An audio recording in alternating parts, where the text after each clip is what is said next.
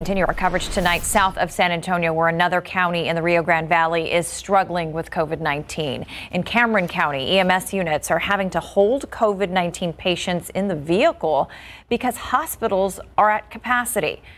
The night team's Tiffany Huertas has a look at what one hospital in Cameron County is facing. EMS has been unfortunately having to wait for a prolonged period of time with patients until they're able to move into the emergency department. But even when COVID-19 patients are moved into the ER, they have to wait until a bed is available.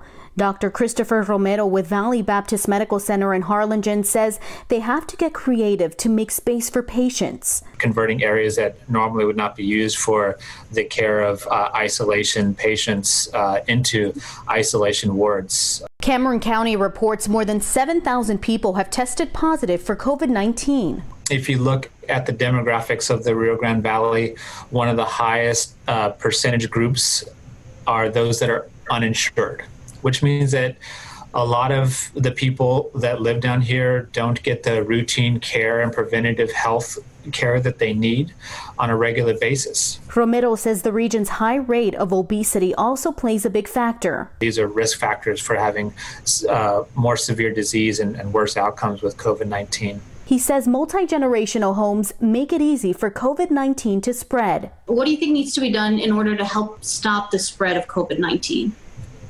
Really, it comes down to every single individual in the community doing their part and taking this as seriously as they possibly can. Dr. Romero says they are seeing a lot of patients in their 30s and 40s.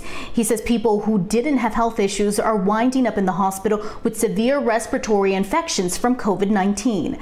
Tiffany Huertas, KSAT 12 News.